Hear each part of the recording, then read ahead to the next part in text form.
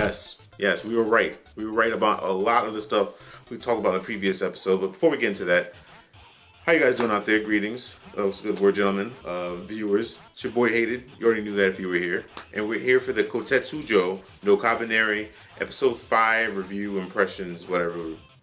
Basically, the video. It came out yesterday. I watched it when I got home, so I was just gonna hop right into it. We were right about a lot of the things we were talking about in the last episode and episodes before then. We see it in the very beginning of the episode. Ikoma is the focus from the beginning of the episode, but it kind of tapers off of that a little bit later, and I didn't like that. I'll explain why later. Ikoma in the beginning is the focus of the episode.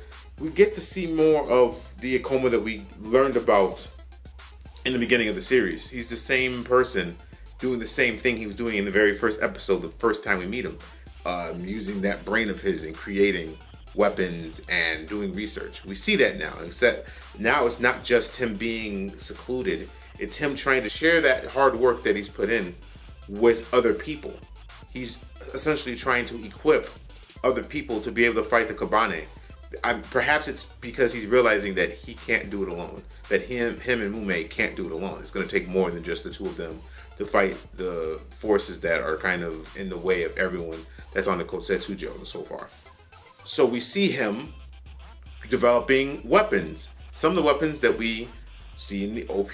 One in particular caught my attention because I had been thinking about it for a while, and I spoke about it in detail in the last episode.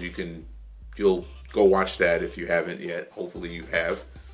You can see there's a blade, and in that blade is in the hand of Koutetsujou in the OP, and he's doing work with it, destroying Kabaneri with no effort, essentially. And I remember noticing that with what we saw in the last episode, he can't just use a regular blade for an extended period of time against them because it's not durable. The Kabaneri are hardened, and their heart is near impossible to penetrate with a regular blade. In fact, when he tries to, it completely shatters. And what ends up happening here is we see Ikoma has been working on a new, I guess, prototype of a blade, and the blade looks exactly like the one we see Koutetsujou using in the OP. So that's the reason I theorized that somehow he was gonna get one. And I like that it's Ikoma who developed this blade. It makes sense. It's kind of that will literally serve as a bridging the gap kind of mechanism between him and Koutetsujou, because Koutetsujou still doesn't trust them. He doesn't really like them. His duty to Oyame is what makes him work with them, because he has to protect her, and she sees them as, like, I suppose, a necessary evil. Or not even necessarily an evil, she sees them as protectors. So he will do what he can to protect her, even if she's putting herself in harm's way. This blade might serve as a way for Ikoma to kind of bridge the gap and reason with the man, like, listen, I'm not the monster you think I am. Look, what a Kabaneri wouldn't be able to do this. It wouldn't be able to create something for you that A, destroys Kabaneri, and B, works marvelously. Not to mention, if you look into the art of creating a blade in any part of the world, but specifically for Japanese blades, where it's the most renowned, depending on who you speak to about the topic, it's a very precise, very articulate, very complicated and difficult task. It's something you would not really imagine a Kabaneri being able to do. And Ikoma can do that. That's how the episode starts. Some other things happen, but that's it. That moment is the only time we see any character building for Ikoma. This episode to me was the weakest of the 5 episodes that have aired. It's still a good episode, especially with what happens at the end, the last sequence and what it sets up for the next episode. This episode I think is the weakest. There are numerous reasons for that. The first I would say is, in the last video for the last episode, I theorized that the reason every episode literally began where the last one ended was because they wanted to keep in line with the theme of, you know, a Koutetsujou, a train, where every episode is a car of the train, supposedly. And every episode leaves right where the other one took off. This episode doesn't really do that. And what I mean by that is, you can theorize that it's taking place after the events of the last episode, but it's not directly connected. Time has passed, and we don't know how much time has passed. It could be hours, it could be a day. I assume it's days because of how far they've traveled and where they've arrived. You'll find out what I mean when you watch the episode. But there's no direct link to it, like there has been in a previous episode, where every episode ended on a way where when the next episode came out, it picked up directly where that left off. And that's a minor thing. My issue with this episode is this is another episode where we're seeing more and more focus on Mume. And it makes me wonder, is Mume the main character of the show? Because if that's the case, why put so much effort on Ikoma in the beginning?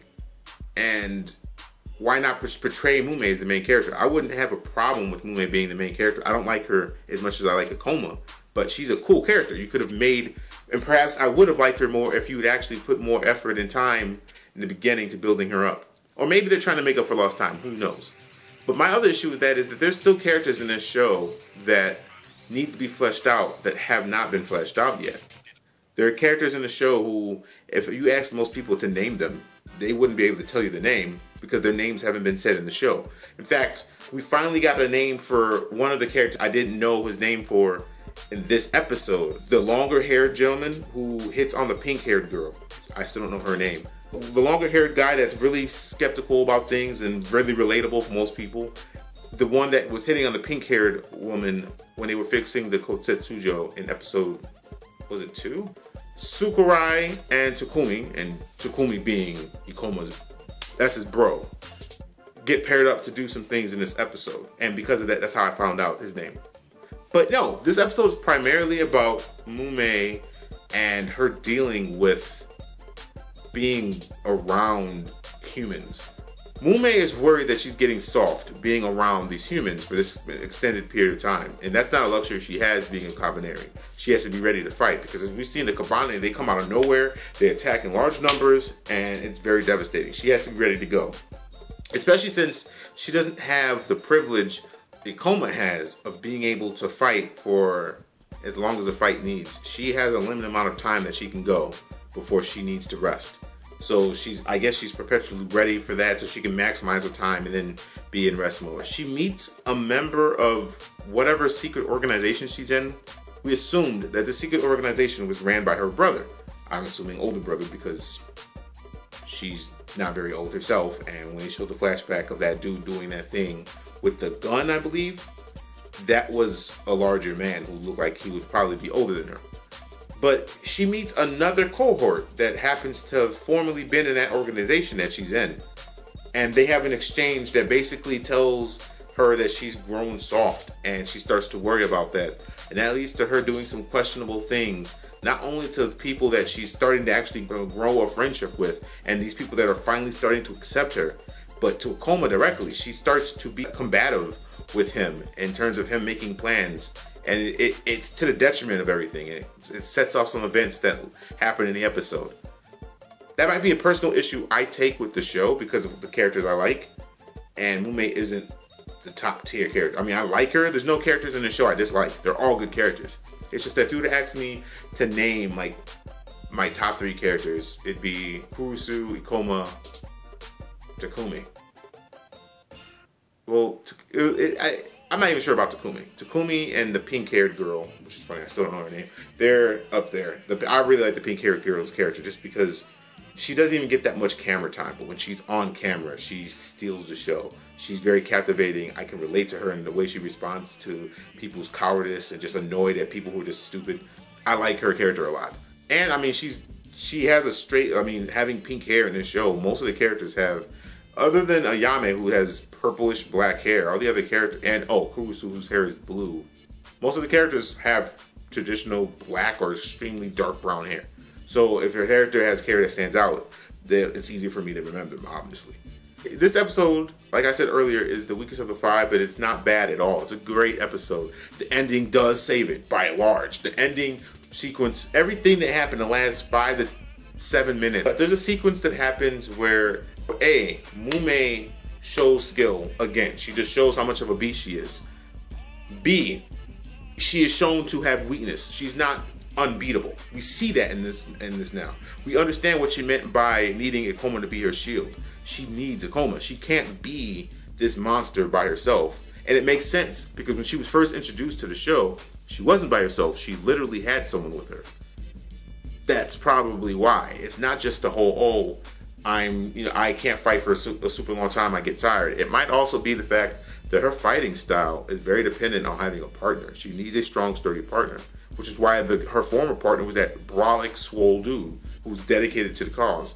And now that she has a coma, who is just like her, and seems to be even more durable than she is, which is kind of crazy, can go longer than she can, which is crazy, and with training will probably become more powerful than her. That's someone that can be a frontline, where she does all of the hi-fi, acrobatic, lethal moves, because that's what she's really good at. She's very good at finishing off things very quickly, partially because she's had to. The symbolism in this episode, it wasn't really there like it was previously. I don't know. This episode, if you ask me, this episode was the down moment for the anime. So, I mean, you can't have an anime that's 10 out of 10 for every single episode. Everything is go. There are very few series that I can think of that do that, and all of them were extremely short. I think this is only supposed to be 12 episodes. I hope it's not. This had better at least be 26 for season 1. This series is amazing. Even though this is a down episode, I'm still giving this, I wanted to give this a 7 out of 10, but I have to give it an 8 because of that ending. Everything that happened at the end there was just great to me. Seeing Ikoma finally, stepping into a leadership role himself. We see, again, Takumi kind of being that anchor for him. Ikoma asked Takumi and Sukari to do something dangerous, to risk themselves. But he would protect them. He, Mume, and the other people that accompanied him would protect them while they did it, because they basically needed to activate a machine, and they're the only people that would have the knowledge to activate it. So he asked them to do it. And they agree, partially because they're going to have protection.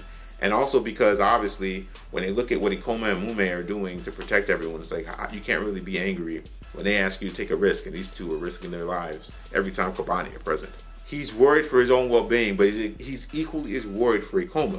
He doesn't like the idea, and I think it's starting to strain on him. He doesn't like the idea of Ikoma having to be a sacrificial lamb. Even if you are a Kabaneri and you can take bites from the Kabaneri and not having to worry about dying or whatever, that doesn't mean you should. He doesn't like the idea of leaving his friend behind him. And that's a sign of a real friend. I mean, that's how I am. I can't personally fathom abandoning someone. That's probably why I like Takumi so much as a character. He's just relatable to me in terms of how I view friendship. I know it's hyper idealized, but it's pretty cool to me. This episode, yeah, I would definitely say watch it, obviously, just to see what happens. And again, the end, the way the end is set up, we see at least 2 to 3 more Wazatori in this episode. Yeah, one of them was using blades and was fighting well, and fighting well enough where even after it was dispatched, I believe Mume is injured and didn't even notice. That's how quickly the wound happened.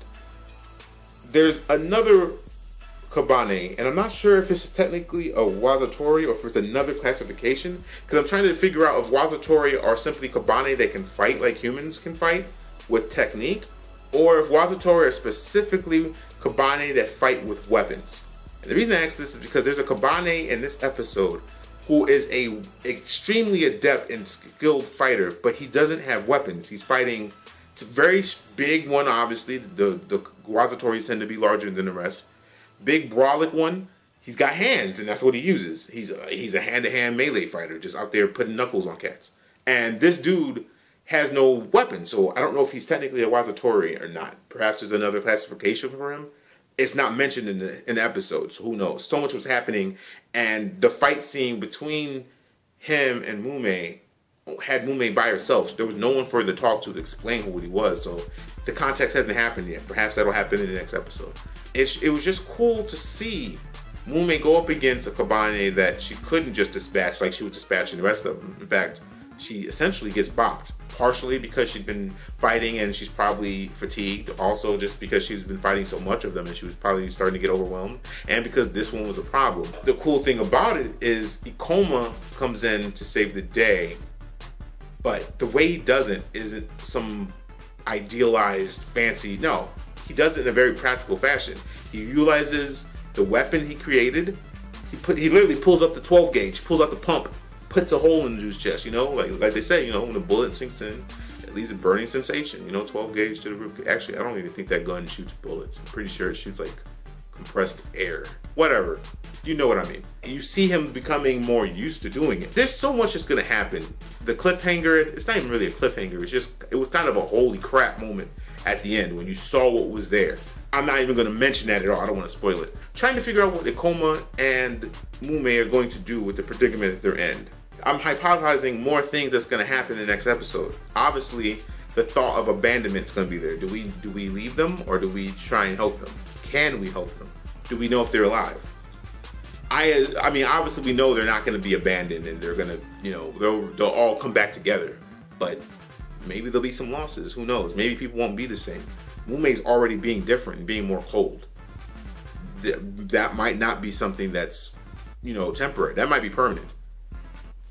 Is Koutetsujou going to get to use that blade finally? He's in this episode, but only in passing and talking. He can't be in action. He's still injured from the previous fight, even though it's not just a wound to the abdomen. He also had his arm in a sling, so who knows? He literally can't use a blade if his arm is in a sling. And I think he did injure his arm when he attacked the Wazatori the second time to make sure it didn't interfere with Ikoma and Ayame when she was giving him the blood for the blood contract, to help him be re-energized and to basically say you were here as a protector. But I think when he fell from that, stabbing the Wazatori to slow him down, he probably hurt his arm. But yeah, he's out of action, which was another interesting aspect of this too, because essentially the only renowned warriors they had going into this was Ikoma, Ayame, and the big brolic warrior dude that's cool with Koutetsujou that wears the red. That was it. Everyone else were just novice warriors that were armed with the new weapons that Ikoma made for them, minus the blade. The blade, I don't know that it's finished, and I think it's really interesting how he explained what it was too. The idea of taking, I believe he says it's the material of the Kabaneri heart and essentially putting it around the blade to reinforce it and strengthen it. How would you do that? Like, is he melting Kabaneri hearts? Can you melt them? I mean, I assume that they'd probably be meltable, but the temperature would be extremely high, and I don't know that they have the tech to do that here, but who knows really? And B, is there going to be a side effect? Like, how do we know that Koutetsujou using that blade, or whoever uses the blade eventually for an extended period of time, doesn't start to have side effects or something? Maybe it permeates or radiates an aura or radiation, radiates or radiation, that's redundant, that would affect the user. Who knows? All I know is this series has so much promise right now with what's happening. The weapons that Ikuma's making, people starting to step into roles and starting to define themselves. Ayame being the leader and having some tough decisions coming up for her. I don't envy her position. Mume being conflicted as she is right now. That's the best word I can use, is conflicted. She's conflicted this whole episode, and it's affecting her judgment, affecting her actions and her loyalty almost. And she's very combative, and it's weird. But yeah, definitely check this out.